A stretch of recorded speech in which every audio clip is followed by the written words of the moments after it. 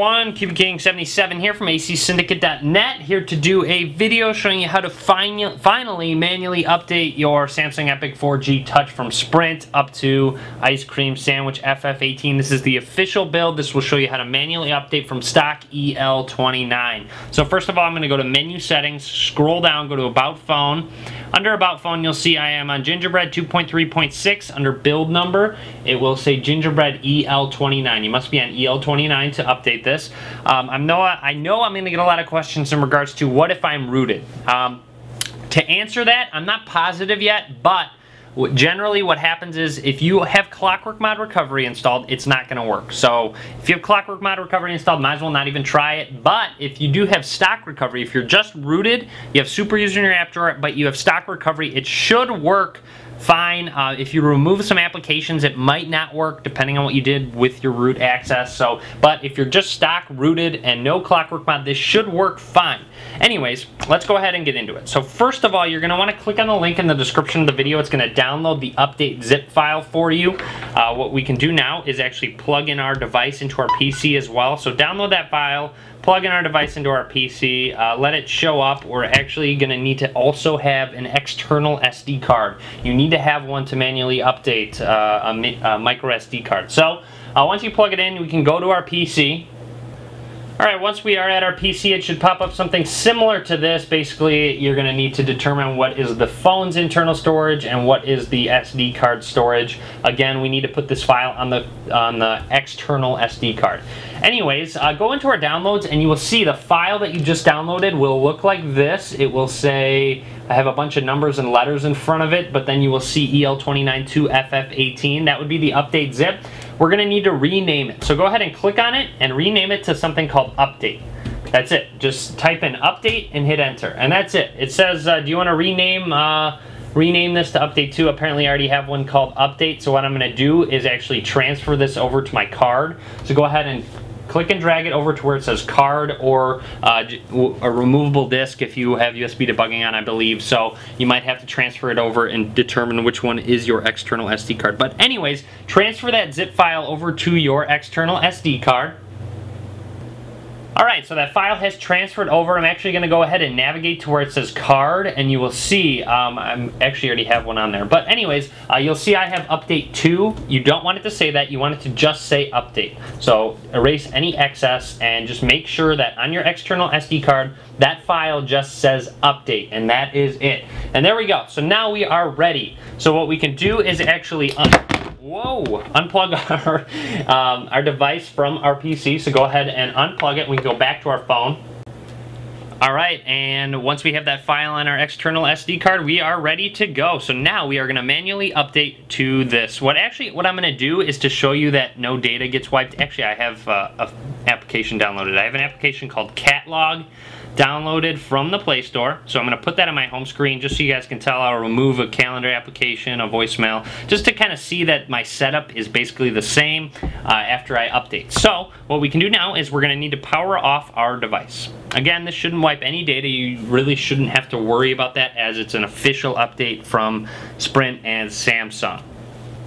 Alright, and once your Epic 4G Touch has completely powered off, we are going to need to get into stock recovery. Now, to do so, press and hold volume up and power button at the same time. Press and hold both of them until the first Samsung screen lights up. So I'm going to go ahead and hold it. Samsung screen's going to light up, and I'm going to let go. So once you see that screen, go ahead and let go of the 2 buttons, and you'll see it has taken you into stock recovery. So let's go ahead and check this out. So this would be stock recovery. You'll see Android System Recovery 3E. You should not see clockworkmod, otherwise it's not going to work. So to navigate through stock recovery, use the volume keys. So go ahead and press volume down once, and you will see apply update from SD card. You can go ahead and use the home button to select anything while in stock recovery. So go ahead and press the home button once apply update from SD card is there, and then you'll see it will take you to your external SD card.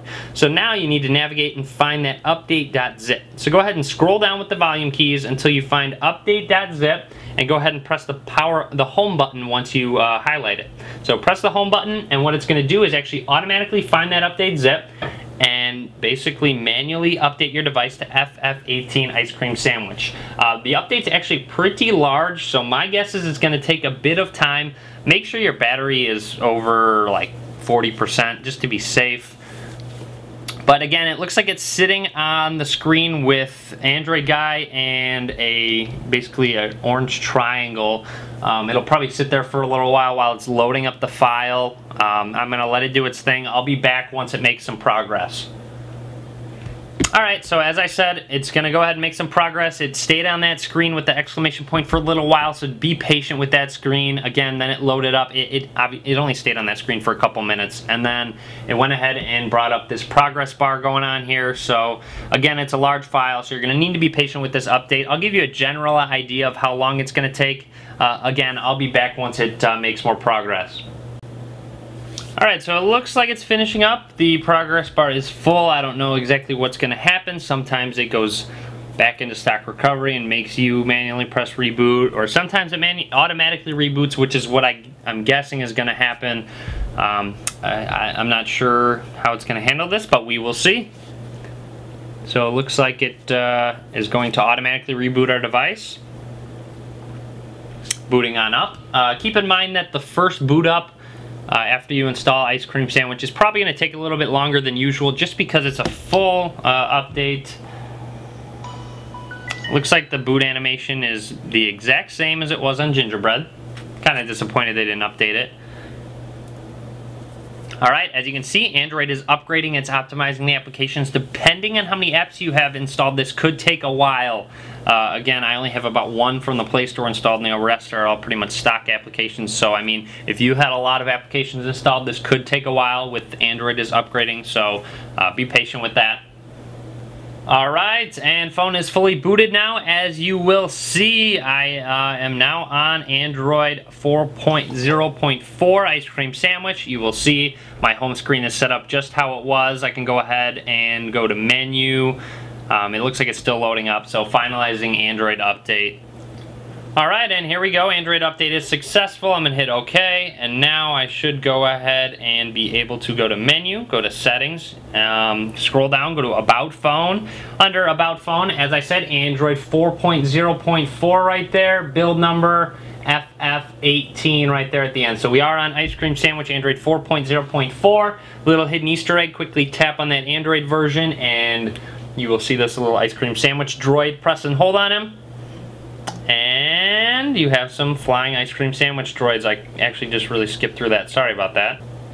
So there you go. There's your flying ice cream sandwich droids. Alright, but anyways, that's really about it. I'm going to be doing a full review video on how to do many different things with Ice Cream Sandwich. Talk about the update. Of course, one of the things, you can swipe away notifications individually. And there you have it. So that would be how to manually update your Samsung Epic 4G Touch, your Samsung Galaxy S2 Epic 4G Touch from Sprint.